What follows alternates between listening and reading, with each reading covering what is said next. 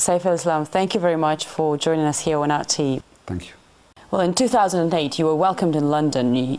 Tony Blair embraced your father. You received your PhD from London School of Economics. And now, just 3 years on, you're a media villain targeted by NATO missiles in your own country, split by civil war. Why do you think has your fate turned so violently? It's a good lesson for everybody, for us and for others. We heard, we got messages from many countries, and we heard many news from Iran, North Korea, saying, this is your mistake, Libyans. You give up your weapons of mass destruction, you stopped developing long-range missiles, you became very friendly with the West, and this is the result. So, what does it mean? It means this is a message to everybody, that you have to be strong, you never trust them, and you have to be always on alert, because those people, they don't have friends. Over one night, they change their mind and they start bombing us. And the same thing could happen to any other country. Talking about mistakes and lessons, what would you have done differently? One of our big mistakes that we stopped, we delayed buying new weapons, especially from Russia. It was a big mistake, by the way. We delayed that. And we delayed building a strong army because we thought that we will not fight again. The Americans, the Europeans are our friends. We will not fight again. Not to build a strong and modern army was a big mistake, because we thought that we solved our problems, and now we are a peaceful country, and no WMD anymore, no Lockerbie, no more relation, we do business. The Libyans said this, it was our mistake to be very tolerant with our enemies. So now everybody is blaming me that it's because of you, because you were tolerant, you were nice with everybody, and now you brought all the enemies from abroad to Libya, and this is the result. You are charged by the International Criminal Court with designing, quotation, a state policy aimed at deterring and quelling by any means, including by the use of lethal force, the demonstrations of civilians against Gaddafi's regime, which started in February 2011. Does such a policy exist? Come on, they accuse me of killing people. Everybody knows, even the rebels themselves. They're not accusing me of using force or killing, because I'm not in the army, I'm not in the government. So for me to be responsible for killing people, it was a big joke. Second joke, that the people who died at the beginning, 159. Most of the people died when they attacked military sites. And this would happen anywhere in the world. In Russia, in America, in France, in Germany, in Italy. If people in the street move towards a military site trying to steal ammunition or arms, the military will prevent them. And this is what happened in Benghazi. Who were these people? Later on, we found out that most of them, they belonged to an Islamic groups. But it was too late at that time. Direct question, did you or your father order the army to kill protesters? Of course not. This number one, no. Second, my father called the General Abdel Fattah. He's in Benghazi now. He's one of the leaders of the rebels.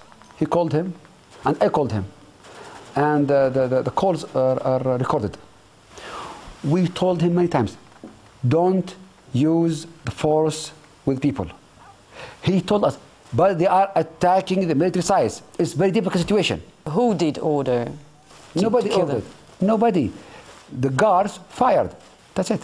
They fired at the guards were surprised by the attack of the people, and they start firing. They don't need the order to defend themselves and to defend their barracks and their camps. What's the purpose of this warrant when NATO is already trying to kill your father? This court is a Mickey Mouse court. The sentence against us is already there. Is the capital punishment. So they decided to kill me and to kill my father, and they did kill my brother, and they destroyed my house. So the decision is made to execute you. So now you are talking about arrest me. I mean, 3 months ago you decided to kill me. And you are after me every day. You are trying to find me and to kill me every day, and my father. So, this number one. Number two, just to tell you that it's a fake court. Under the table, they are trying to negotiate with us a deal. Said, if you accept this deal, we will take care of the court. What does it mean? It means the court is controlled by those countries which are attacking us every day. It's just to put a psychological and political pressure on us. That's it. You say NATO is trying to kill you, right? Today I was swimming and fishing because it was very hot and we went to the beach. Oh, really? So we are in our country, enjoying our life, fighting for our country, living with our people. If we live in our country with our people. If we die, we go to heaven. So what? NATO is bombing Libya, and the Libyan government says that more than 900 people have been killed since the beginning of the operation in March, while NATO has only admitted 9 civilian deaths. NATO destroyed our house in the middle of a residential area. Small house, surrounded by many houses. People are living there. There is a small school next to them.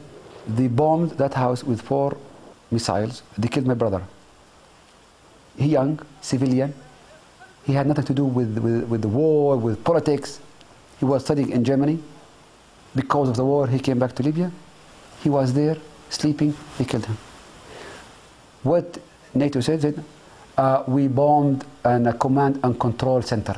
What command and control center? It was 2 bedrooms, kitchen, living room, small house. Just to give you an example from my family, let alone many other examples. 1 week ago, they hit the house of a friend of my father. Killed the whole family. The wife, pregnant, died. 2 young girls, all of them died. And he said, again, we are hitting a military site. A pregnant wife with her kids. They are controlling and commanding Libyan troops. Come on. It's very silly. It's very funny.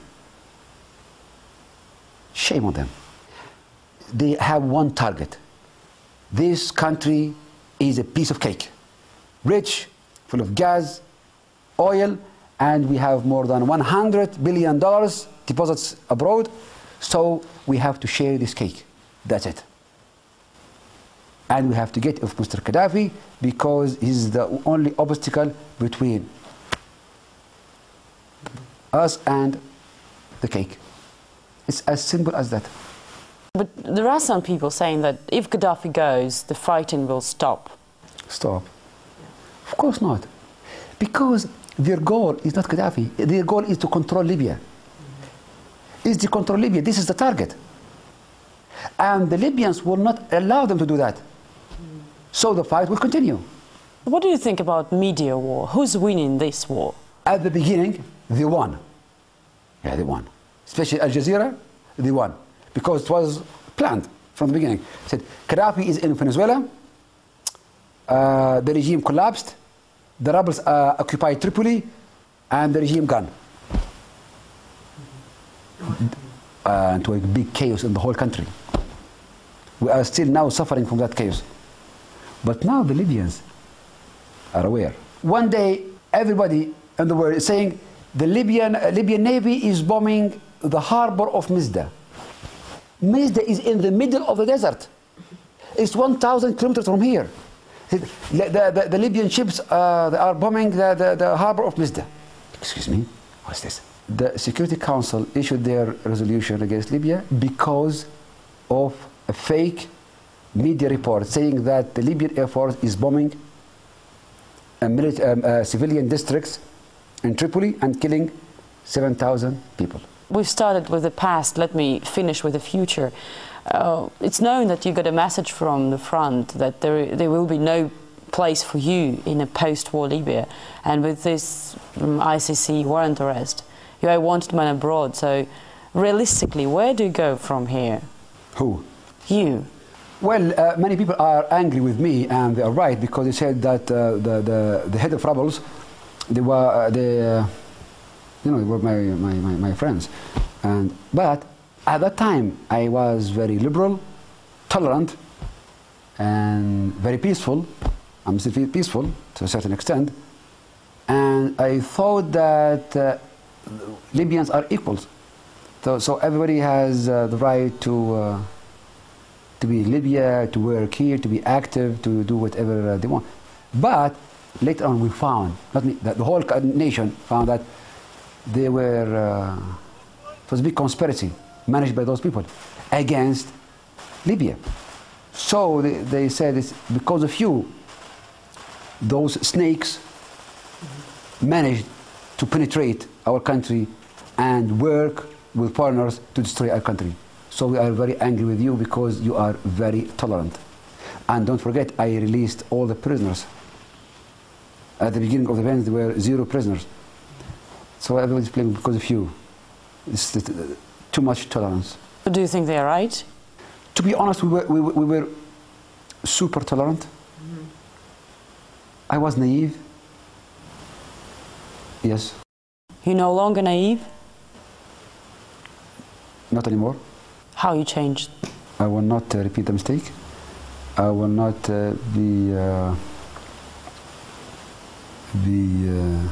hit again from the same snake, from the same hole.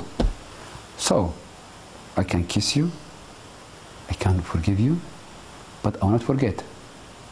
So, what you have done is going to be in our mind for a long time.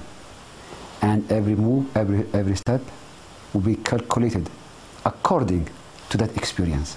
When all this nightmare will be over, how do you think? Listen, NATO and rebels, both are in a hurry. They want to finish as soon as possible because they are hungry, they are tired, they want to share the cake. Mm-hmm. It's like, for them, Libya is like fast food, like McDonald's, fast. Because everything should be fast. Fast war, fast airplanes, fast bullets, fast victory. But we are very patient because we are in our country. It's our country. We live here, we die here. So we are very patient. One day, the French will go back to Corsica and France. The Italians will go back to Sicily and Italy. The Danish will go back to Denmark. The Canadians will go back to Toronto. And Libya will be back to the Libyans.